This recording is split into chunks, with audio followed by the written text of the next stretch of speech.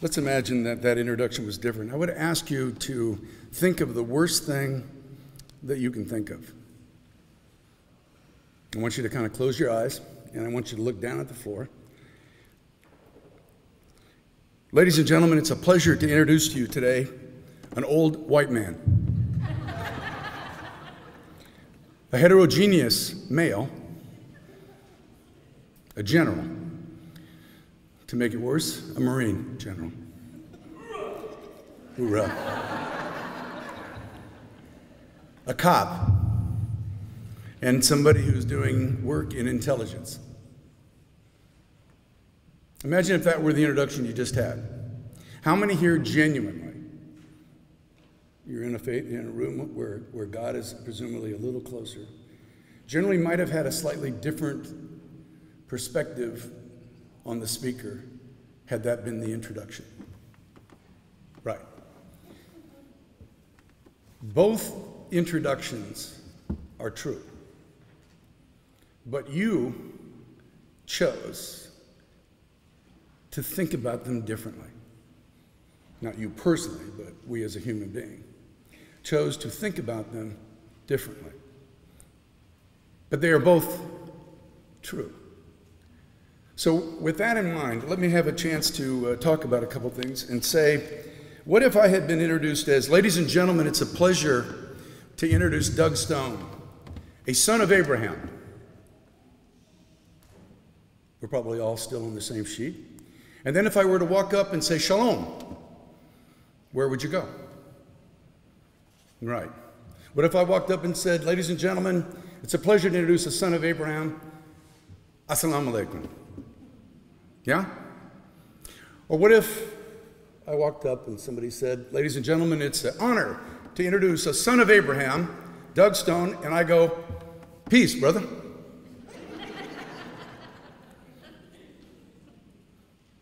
All of those are kind of true, right? Not as true, but kind of true. So let's be honest with ourselves when we think about this very important topic of bias. We'll just use the kind word. Because let's not point the other finger, when in fact, to do so is to point four of them back at ourselves. And let's not be quick to judge on things that frankly are quite important. Now, I have raised, my wife and I have raised two daughters. Neither one is particularly biased on anything that I'm aware of. And on occasion, I take them to downtown Sacramento. Not because I want my grandchildren to know this, but I want to make sure that they know this. And as we're walking down, without my badge, without being in uniform, large black guys with a lot of bling are walking towards us. And instead of getting off the sidewalk, which is what my daughters would naturally do, we walk up to them. And I say, hello, how you doing? And for a moment, they do pretty much the same thing you did. It's the son of Abraham, shalom. And they sort of, but within 10 seconds, we're having a conversation. Within 20 seconds, I know where the store that I want to go to is. And literally, within 30 seconds, nobody has been raped or beaten up. As hard as that is to believe, that is actually the case. Why do I do that? I do it for the same reason with my own family that we need to do that kind of thing in our communities. Because, and let's get to the first slide, and I'm up here presumably to be at the same level as the slides, because there are at least a few principles that I need you and I to understand from my perspective. The first one is that it is our job in the interfaith business, it is our job in government service, commercial business, elsewhere, to work to enhance trust in our partnership. Not easy. You and I didn't trust each other on many of those introductions. You immediately said, I am not trusting this guy. Until I said, well, but they're all the same. Then we met, then I didn't trust the black guy when I walked up to him. I don't trust Al-Qaeda when I meet with him one-on-one. But why? Because I have a human survival instinct.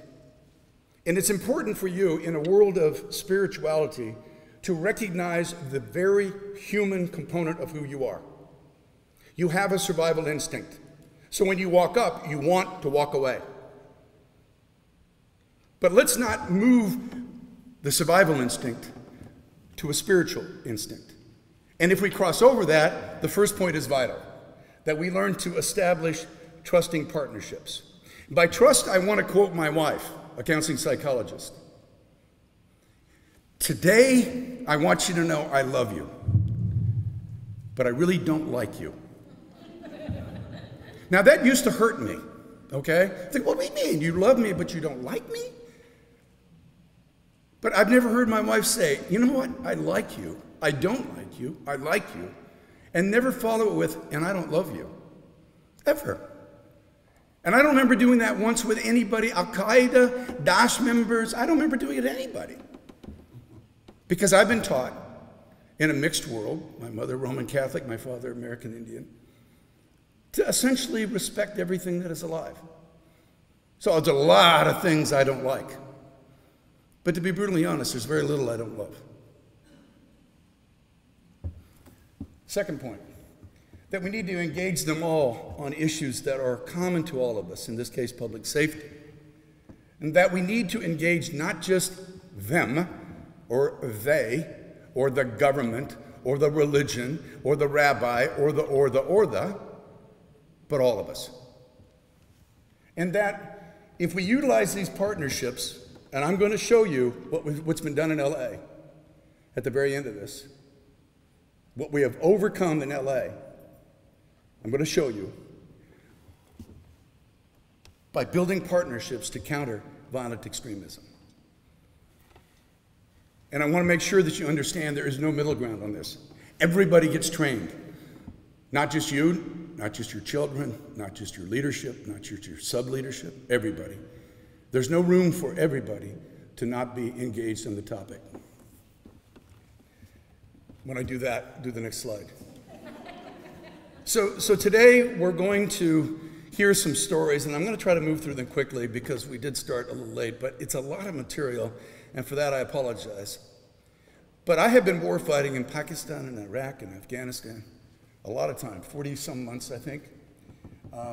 I have been working with a lot of Muslim nations, 30 or so. I still work with them. I just came from a very Christian, very Catholic nation, Malta, just 3 or 4 days ago. And I'm on my way to Indonesia, to Jakarta, to deal with a very threatening issue. So then I'll be in Morocco, and the list goes on. You'll see some of the work that we're doing. But of course, I also work in the police department, and I also work in the council, the Fusion Center, which is an FBI intelligence center. This is the world, and this is the world that we live in. We don't have another world to live in. I left Antarctica off quite a bit, but for that I apologize. There are some valuable little penguins down there that are cool. But I mean, in principle, this is our world. And for many of you, I'm sure you're from elements and you've traveled to them. But I don't know, 70, 80 nations, maybe something like that. The more I go, the more I like my own bed, sleeping next to my own wife, and the more that I realize how small the world is and how many commonalities we have amongst the same issues. And another bias that I would have said in my earlier introduction is, I have sworn to support and defend the Constitution of the United States, and, in this case, the state of California. And what I am opposed to, and what I have killed for, and what I have sacrificed, nearly sacrificed my life multiple times, is to ensure that innocents are not taken advantage of, that the rule of law is not inappropriately applied to them, that their life might be removed because somebody else made that choice.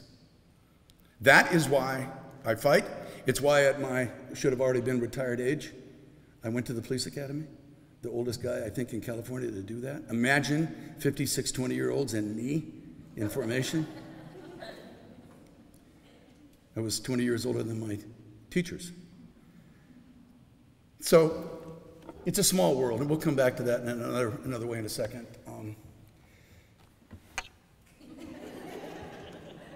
I want to show you some friends of mine. I put these individuals together for a training course, and I wanted to introduce you to them. They're all deep and close friends, and I have lots of videotapes about them and lots of things. But I want you to hear from them a little bit about how they think of radicalization. And then we're going to end with the only other video. We don't have time for the other ones that I would like to show today. So we sort of just picked these two out. So let's go ahead and see if we can play this.